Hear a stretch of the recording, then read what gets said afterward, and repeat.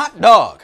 I mean, slightly radioactive dog. A new study in partnership with the Clean Futures Fund was looking at the genetic differences in the dogs of Chernobyl.